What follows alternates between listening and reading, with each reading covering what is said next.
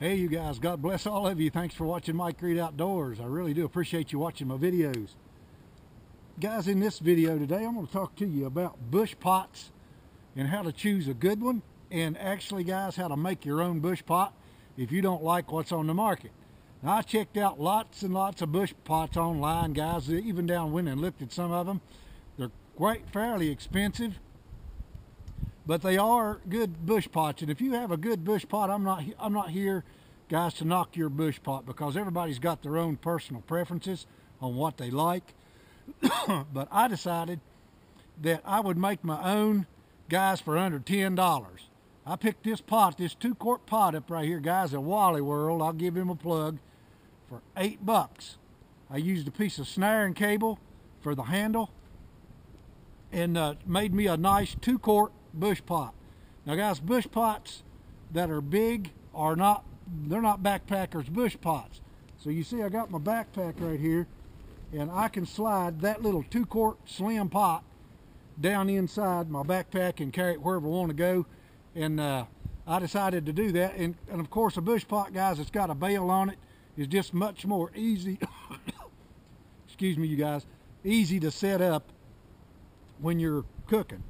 You can, rig up and instead of having to find a place on the ground to set it, you can do it that way. So I'm going to make some potato soup here this afternoon while I'm outdoors here, you guys. A bad spot in that potato right off the bat. But that's what I'm doing. I'm making some potato soup. And I wanted you guys to see this bush pot.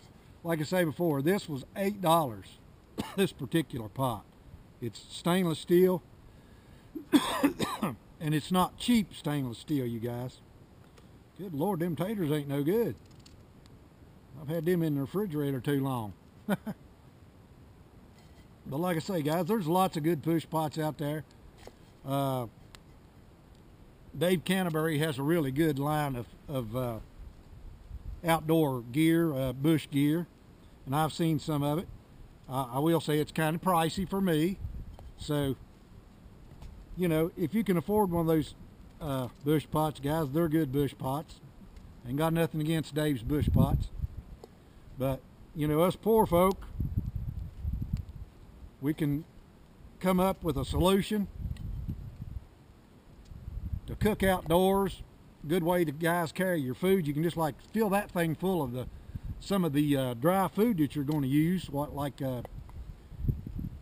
noodles or jerky or whatever else, and have that in your backpack. And that is a really easy backpackable pot.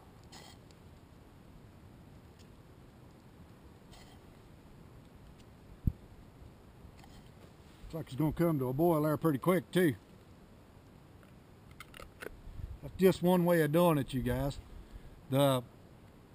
Like I say, the stuff that's on the market is fairly expensive stuff. You can pay anywhere from, Lord, $35, guys, to over $100 for a bush pot to take out in the field.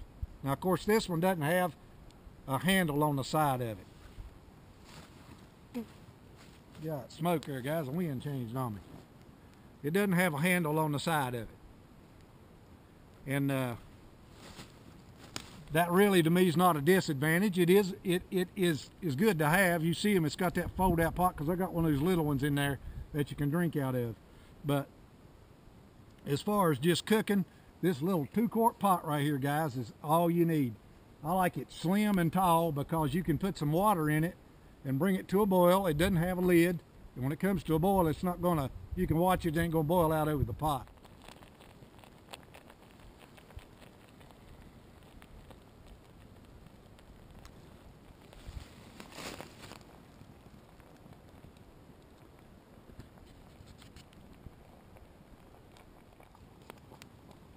Ooh, boy, that stuff's dancing away in there, you guys. You can hear her boiling. That's what I like to see. There, guys, right there's a good way to hook your bush pot up outdoors without having to make forked sticks or anything. If you can find you an old stump. I'm right on the side of a mountain here, by the way. I'm not nowhere near the highway, guys. I go out into the woods a long ways when I hike.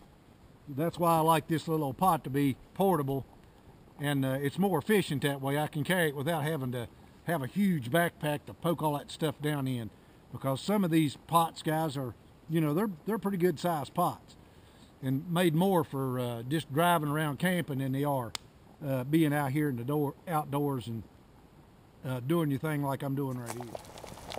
See that piece of snaring cable, guys? And I do have some stainless steel snare cable, and that's what that is right there. So that's not going to rust, along with that stainless steel pot.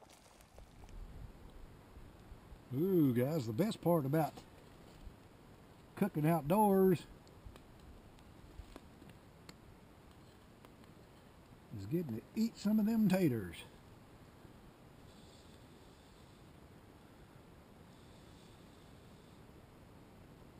Mm-hmm.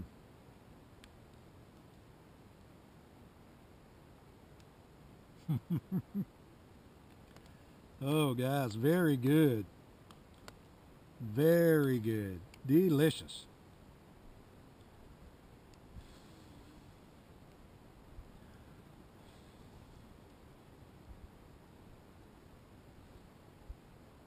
Well, guys, that's it. Take a look at that bush pot right there. Simple to make. All you got to do is drill 2 holes in it, put you a piece of cable on it, and you got a nice, versatile bush pot.